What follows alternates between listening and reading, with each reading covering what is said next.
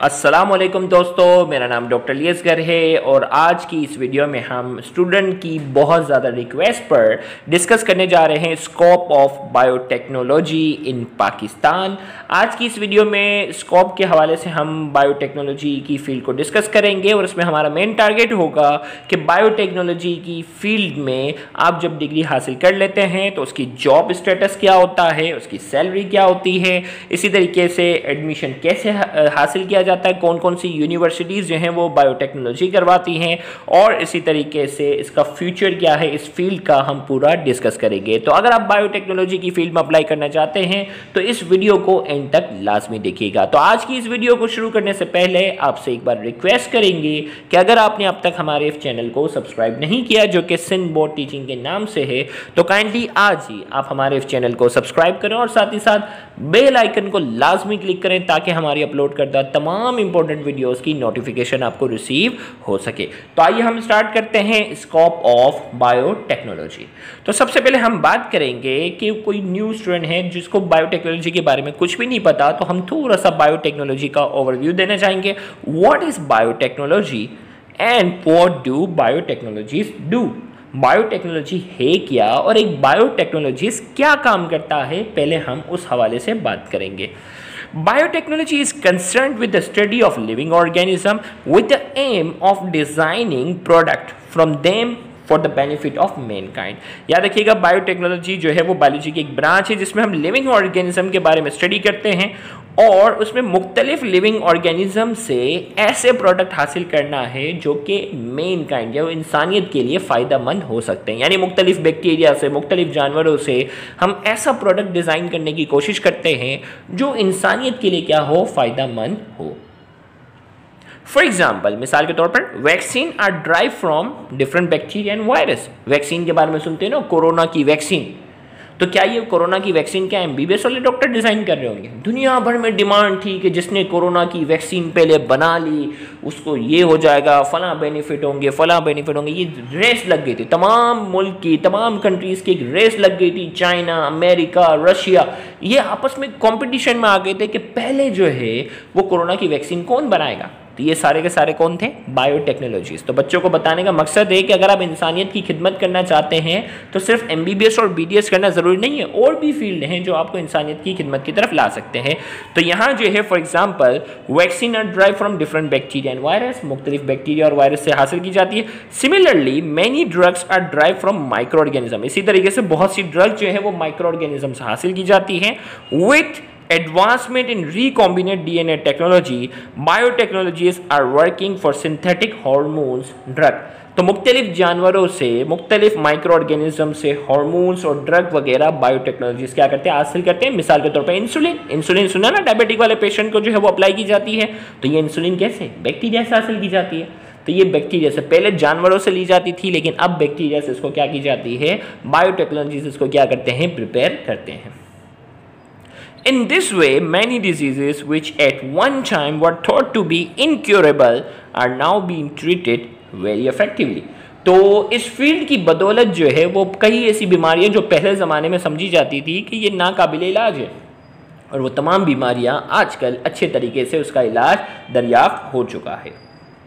For example, hemophilia had no cure previously, but now synthetic clotting factors are made by using recombinant DNA technology and they are available for people suffering from hemophilia। Hemophilia एक ऐसी बीमारी है जिसमें इंसान के खून के जमने की जो सलाहियत होती है वो कम होती है। अब उस इंसान को अगर छोटा सा भी कट लग जाए ना तो इतना खून उसका बह जाता था जिससे उसकी जान को खतरा होता था। तो पहले ज़माने में समझा जाता था कि भाई पैदाइशी तौर पर इसके खून के जमने में जो है वो एबिलिटी नहीं है, ये नाकाबिल इलाज है। लेकिन रिकॉम्बिनेंट डीएनए टेक्नोलॉजी के ज़रिए जो है वो आर्टिफिशियली, गौर से सुनिएगा, आर्टिफिशियली जो है वो बाकायदा क्लॉटिंग फैक्टर तैयार कर लिए गए हैं और अब हीमोफीलिया को अच्छे तरीके से ट्रीट किया जा सकता है। What are the required skill in biotechnology? अगर आप बायोटेक्नोलॉजी में जाना चाहते हैं तो कौन कौन से स्किल जो हैं वो ज़रूरी हैं, हम इसकी बात करते हैं। You must have an innovative approach and a desire to acquire knowledge about the latest breakthrough in the field of biology। आप इनोवेटिव थिंकिंग होनी चाहिए, कुछ नया करने वाली अगर आपकी सोच है तो ये फील्ड आपके लिए बेस्ट है। कुछ नया करना चाहते हो, नई रिसर्च फील्ड वगैरह, मतलब कुछ नया आपके माइंड में है कि कोई ऐसी बीमारी जिसका अब तक कोई इलाज दरियाफ्त नहीं हुआ, और अगर आपकी ऐसी थिंकिंग है कि आप कुछ नया दरियाफ्त करना चाहते हो, तो ये फील्ड आपके लिए जो है वो क्या है, बेस्ट है। For conducting experiment, there should be a sound analytical skills, problem solving abilities, also add value to your resume. A creative mind is necessary for designing new experiments, thinking outside the box and solving technical complexities. तो यहाँ ये है कि नए experiment conduct करना, इसी तरीके से आपकी एनालिटिक स्किल्स जो है वो बहुत अच्छी होनी चाहिए। इसी तरीके से क्रिएटिव माइंड जो है वो बहुत ज़रूरी है कि नए एक्सपेरिमेंट कंडक्ट करने के लिए आपकी एबिलिटी जो है वो क्रिएटिंग माइंड होनी चाहिए, जिसमें आप लोगों से हटकर सोचें, थिंकिंग आउटसाइड द बॉक्स, जो हर कोई ना सोचता हो, आप बिल्कुल मुख्तलिफ अंदाज में अगर सोचने की सलाह रखते हैं तो ये फील्ड आपके लिए जो है वो सबसे बेस्ट है। Good knowledge of computer and IT is necessary to analyze and computer data related to experiment and for tabulating and formulating conclusion and result. अगर आपके पास कंप्यूटर की नॉलेज आपकी अच्छी होनी चाहिए, आईटी की नॉलेज अच्छी होनी चाहिए, तो इसमें क्या होगा कि मुख्तलिफ किस्म के डेटा को कंक्लूज करना, टेबुलेटिंग फॉर्म में लाना जो है यहाँ इस फील्ड में रिक्वायर्ड होता है, तो ये आपके लिए बहुत ज़्यादा फ़ायदेमंद हो सकता है। इसी तरीके से what are the career prospectus of biotechnology, biotechnology का करियर प्रोस्पेक्टस क्या है, आइए हम उसकी बात करते हैं। आप एज अ क्लिनिकल साइंटिस्ट के तौर पर काम कर सकते हैं। They work in hospital setting to conduct research work on patient so that data gather should be use for analysis and proposing new guidelines regarding different disease. इसमें आप hospital setting में काम कर सकते हैं, पेशेंट पर रिसर्च वर्क कर सकते हैं, ताकि नई गाइडलाइंस वगैरह जो है डिफरेंट डिजीज़ के हवाले से आप मालूम कर सकें। फ्यूल एंड केमिकल बायोटेक्नोलॉजिस्ट के तौर पे काम कर सकते हैं। They are working for the production of environmentally friendly product and for designing new fuel which are not polluted. अब फ्यूल और केमिकल बायोटेक्नोलॉजिस्ट के तौर पे काम कर सकते हैं, जिसमें जो इन्वायरमेंट के लिहाज से कुछ ऐसे फ्यूल होते हैं ना इंडस्ट्री से जो रिलीज होने वाले, जो इन्वायरमेंट के लिहाज से बड़े हार्मफुल है, तो यहाँ ये है कि आप जो है वो ऐसे प्रोडक्ट जो है, मतलब ऐसे पोल्यूटेंट जो है वो हमारे माहौल को ज़्यादा नुकसान ना पहुँचाए, इन्वायरमेंटल फ्रेंडली हो, उस चीज़ के ऊपर भी बाकायदा स्टडी की जा सकती है। Brewing in biotechnologies they are working to improve product made through the process of fermentation, for example alcohol जो है ना सिर्फ जो है वो वाइन्स वगैरह में इस्तेमाल होता है, अल्कोहल जो फ्यूल के तौर पे इस्तेमाल होता है। तो ये ब्रूइंग बायोटेक्नोलॉजी से हैं वो अलग अलग मेथड्स जो हैं वो अल्कोहल प्रिपरेशन के जो है वो निकालते हैं, जिसके ज़रिए अलग अलग तरह का जो है वो फर्मेंटेशन के ज़रिए फ्यूल क्या कर सकते हैं, प्रिपेयर किया जा सकता है। Biotechnology teacher, they are working to improve product made through the process of fermentation, for example alcohol। आप बायोटेक्नोलॉजी टीचर के तौर पे काम कर सकते हैं। What are the important points to be a biotechnologist? Biotechnologist के लिए इंपॉर्टेंट पॉइंट क्या है? आपका सबसे पहले इंटरेस्ट होना चाहिए। You must have a curious mind, a profound interest in biology and science, N aptitude for lab work and research, and a passion for mathematics and computing. आपका क्यूरियस माइंड होना चाहिए, नई थिंकिंग की तलाश में आपका होना चाहिए। Profound interest in biology and science, biology और साइंस में आपको बहुत ज़्यादा इंटरेस्ट होना चाहिए। N aptitude for lab work के लिए आपके में टैलेंट होना चाहिए। And research and a passion for mathematics and computing, mathematics भी आपकी अच्छी होनी चाहिए और डेटा को कंप्यूट करने की एबिलिटी भी आपकी अच्छी होनी चाहिए। Minimum skill masters is necessary in microbiology and environmental biology। कम से कम मास्टर्स जो है वो इस फील्ड में रिक्वायर्ड है। Working technique usually office hours हैं, ऐसा नहीं है कि एमबीबीएस की तरह जो है वो होते हैं ना, आगे जब ट्रेनिंग की बात आती है तो 30 घंटे काम करने, तो ऐसा नहीं है, आपने ऑफिस आवर्स में वर्क करना है। Work place biotechnologist usually work in lab, ये लैब में वर्क करते हैं। डिफिकल्टीज क्या हैं? Lab work can seam monotonous, experimental work required steadfastness, perseverance as many failed experiment lead you to a correct conclusion।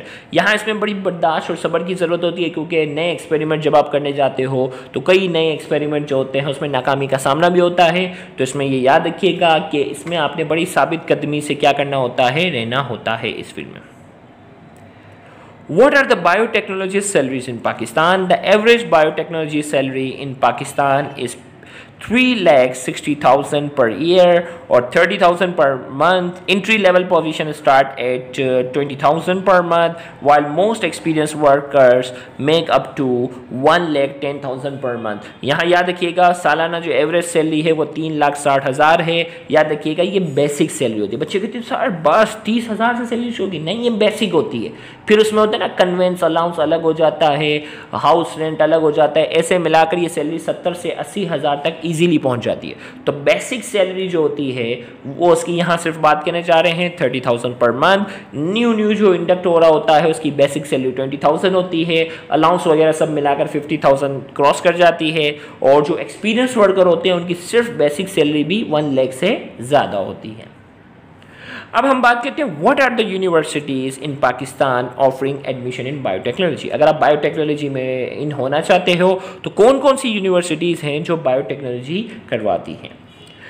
सबसे पहले हम बात करेंगे women university Azad and Jammu Kashmir, फिर इसके बाद है university of science and technology बन्नू के अंदर है, यूनिवर्सिटी ऑफ मालाकन चटकारा में है, बाचा खान यूनिवर्सिटी चारसदा में है, गोमल यूनिवर्सिटी DI खान में है, इसी तरीके से गवर्नमेंट कॉलेज यूनिवर्सिटी फैसलाबाद जो कि फैसलाबाद में है, यूनिवर्सिटी ऑफ गुजरात में है, इंटरनेशनल इस्लामिक यूनिवर्सिटी इस्लामाबाद में है, कायदे आज़म यूनिवर्सिटी इस्लामाबाद में है, यूनिवर्सिटी ऑफ सिंध जो कि जामशोरो में है, डाउ यूनिवर्सिटी ऑफ हेल्थ साइंसेज जो कि कराची में है, federal Urdu university of arts and technology जो कि कराची में है, यूनिवर्सिटी ऑफ कराची में है, the university of management sciences and information technology Kotli के अंदर है, गवर्नमेंट कॉलेज यूनिवर्सिटी लाहौर के अंदर है, किनियार्ड कॉलेज फॉर वुमेन लाहौर में है, Lahore college for women university जो कि लाहौर में है, यूनिवर्सिटी ऑफ पंजाब लाहौर में है, university of veterinary and animal sciences Lahore में है, virtual university of Pakistan Lahore में है। ये तमाम यूनिवर्सिटीज़ हैं जो पाकिस्तान भर में बायोटेक्नोलॉजी में जो है वो ग्रेजुएशन और मास्टर्स लेवल तक की जो है वो डिग्री प्रोवाइड करते हैं। तो आप अगर बायोटेक्नोलॉजी में अप्लाई करना चाहते हैं तो आप इन यूनिवर्सिटीज़ में अप्लाई कर सकते हैं। उम्मीद करते हैं आज की ये वीडियो आपके लिए काफ़ी इन्फॉर्मेटिव होगी। Thank you very much. अल्लाह हाफिज़।